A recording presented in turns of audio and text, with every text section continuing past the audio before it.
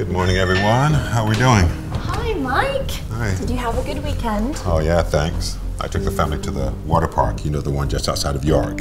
Huge place. And you? Nothing much. I binged watched an entire season of Game of Thrones. Boy, you do know how to relax, don't you, Anne? Anyway, could you bring me up to speed, please? Sure. The weekend crew really pushed the limit this time. They've made up a third of last week's quota. That's good. Yeah. We are still behind schedule, and number 5 is acting up again. Listen, I don't have to remind you that the future of this company relies on us getting this deal through. I know. And the guys know too. They've been working overtime constantly for the past few weeks. I think we have a problem. What is it? I don't know. Everything's working fine. I was about to start with the newest batch, and then suddenly I lost control. And now the machines are shutting down. What do you mean, shutting down? Which ones? All of them. And I can't bring them back up. What you're seeing is not science fiction. In some industries, this is a worst-case scenario. Losing control of automated assets and being unable to regain it. We'd like to show you how these types of attacks work and which technologies you can use to prevent them. Most compromises begin with the human element. This is Jerome. He works at the manufacturing plant. He often works from home and from cafes like this. Working outside the corporate network is nothing new and can be effective, but it does present issues with security.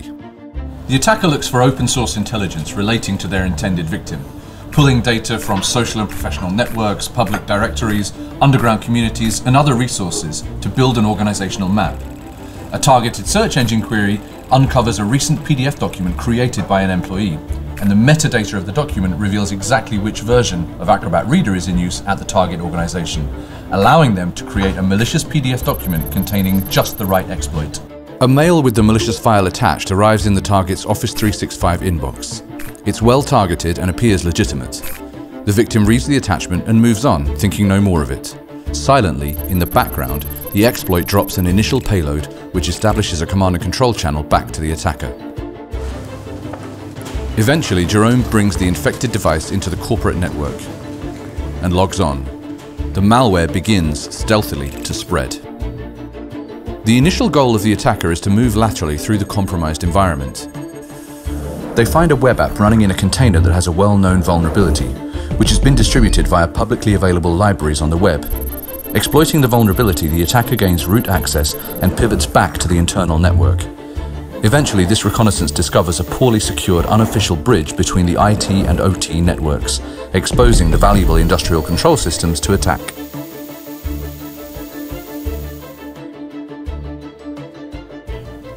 How would this have gone differently if the environment were protected by Trend Micro? Let's have a look.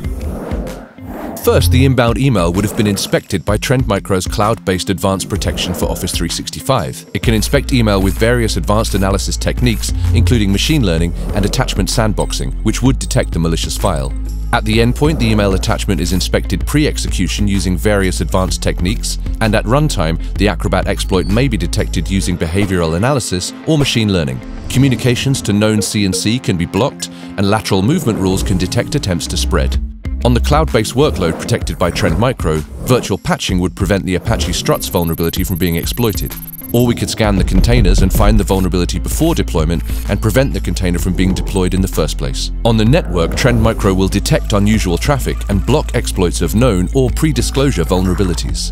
For SOC or IR teams, Trend Micro's XDR provides insight into every step the malware took, from the initial email to the endpoints, servers, and across the network.